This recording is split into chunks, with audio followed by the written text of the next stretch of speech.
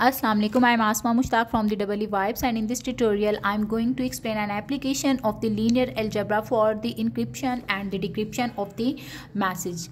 Okay, so assuming that there is a sender and there is a receiver, and they want to communicate with each other fine over a particular communication link or a channel. Now the sender can be represented as the transmitter while the receiver can be represented by Rx, fine, and they want their communication or the messages to be hidden or encrypted. Now a third party or a third person, which can be named as the hacker, wants to retrieve the information they are sharing with each other, fine. So the transmitter and the receiver will perform the encoding and decoding in order to keep their communication hidden from the hacker. Assuming that the transmitter sends the message hello world, fine. So this sender will actually encrypt the original message using a certain technique or the algorithm of the linear algebra. So the sender will choose a key and it will actually encode his original message using that key, and the new message can be represented as the encrypted message, fine. Now on the receiving side, the algorithm the sender is using for the encryption must be known, as well as the key should be provided so that the receiver is able to perceive that particular information. Alright, so the first step is to assign a unique code or the numbers to the alphabets that are present in the message. They can start from any value. Right now I am starting the alphabets with the number 0, and you can see the space is given the value 27 and the exclamation sign is given the value of 26, fine. The next step is to assign the codes or the numbers to the original message. So here I have actually assigned H as 7, and similarly E is assigned the value of 4. So by looking at these numbers, we will assign the values to our original messages, fine, and we can see that the space is assigned a code as well.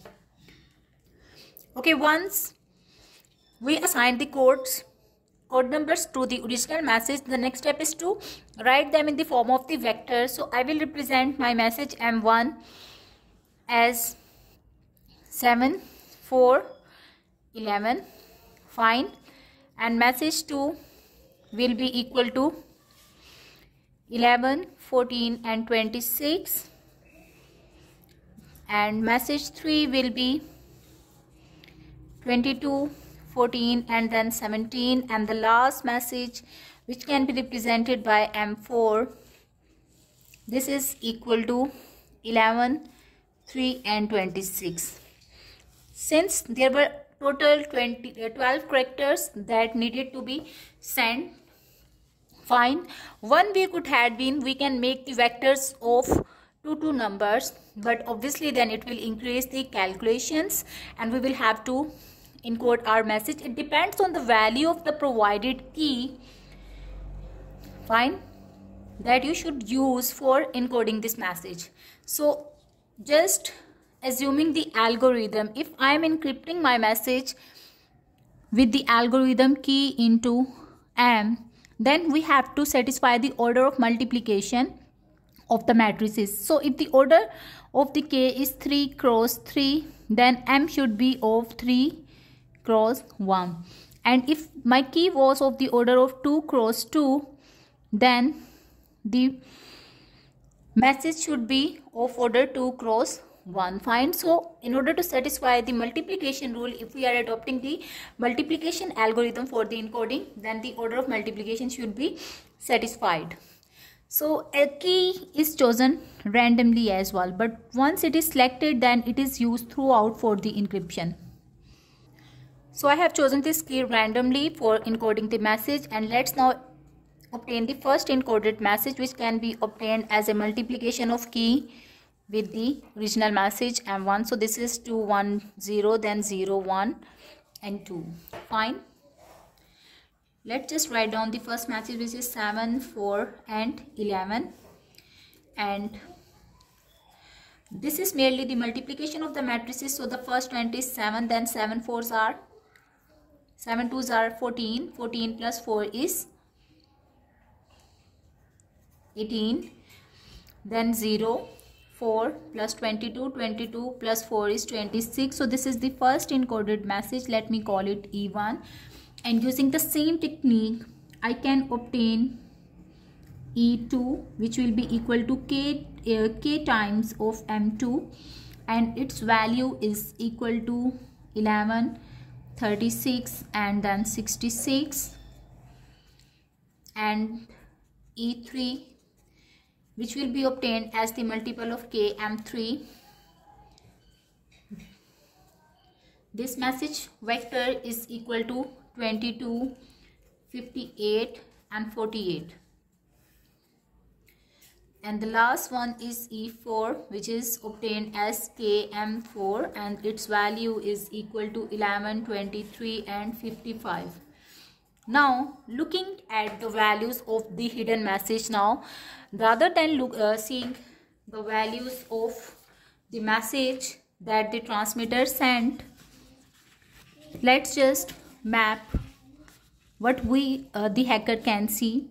So the value is 11, 36 and 66. So 66 is actually doesn't make any sense. Looking at the value of 11, the first value that hacker can encounter is 11, which corresponds to L, while the original message first alphabet is H. Okay, so in this way our information is actually hidden. After the encoding the message, the next step is the decoding. That will be done at the receiving side using the value of the key. So key must be forwarded to the receiver as well as the algorithm according to which these messages are actually encrypted.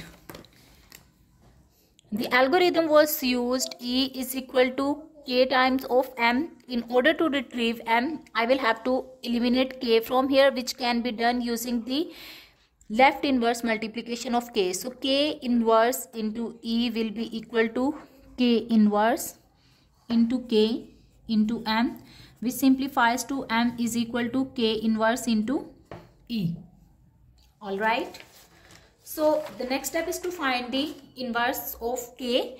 So k inverse is equal to adjoint of k divided by k determinant.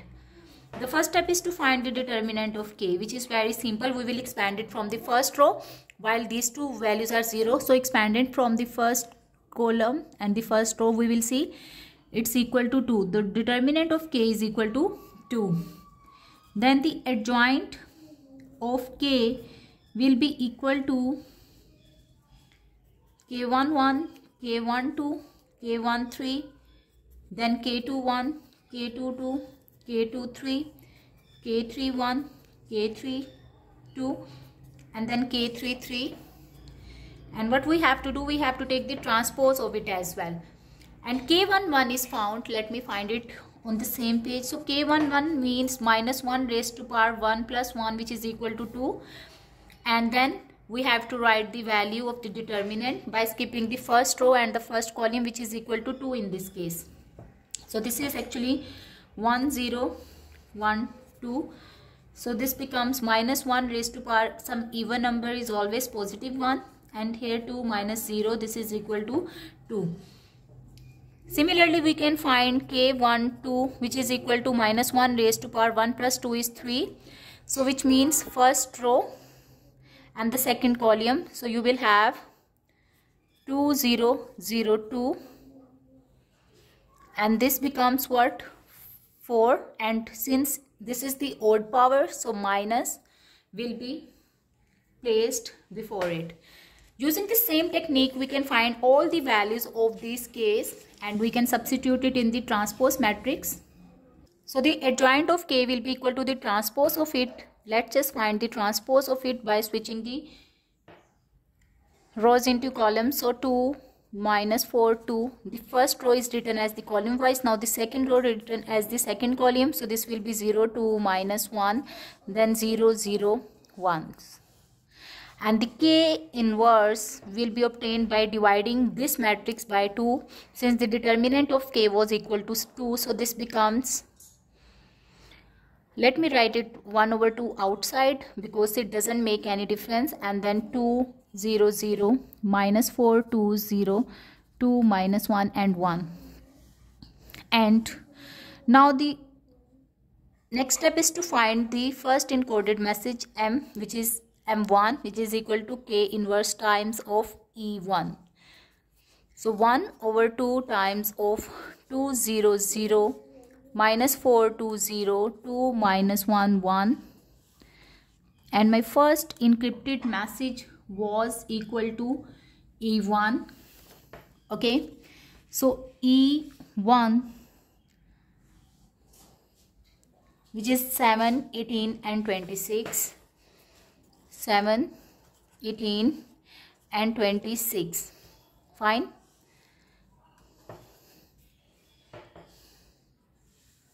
So 7 2s are 14, while other two entries are multiplied with 0, so they are 0. Then we will have minus 4 into 7 is minus 28, then plus 18 2 are 36, then 0. While the last entry is 14, then 7 into minus 1 is minus 7, and then what you will have? You will have 14 minus, so this becomes 14 minus 18 and then plus 26. Okay. So we have 1 over 2 outside,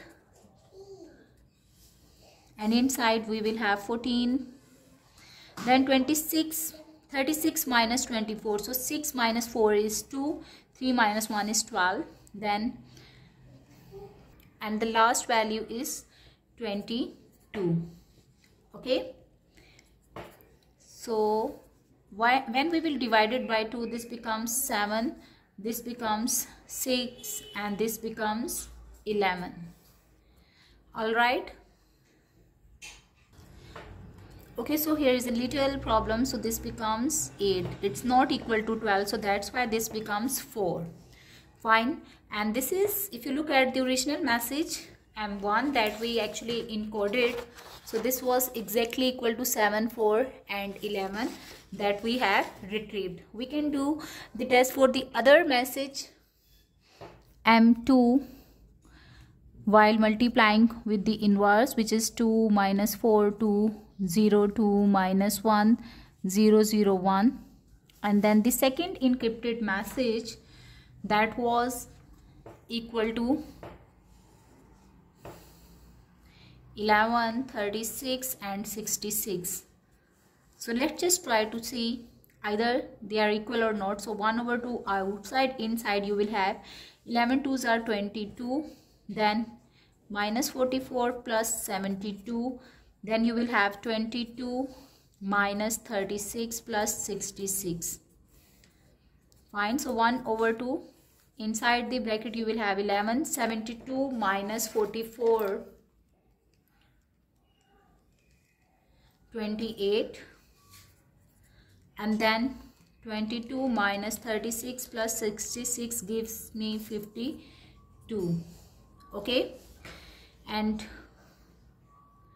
so this is 22 basically. When I will divide it by 2, so it becomes 11, it becomes 14 and it's 26, which is exactly equal to the second message that we encrypted, 11, 14 and 26. So in this way the receiver will actually decode the information. Thank you for watching.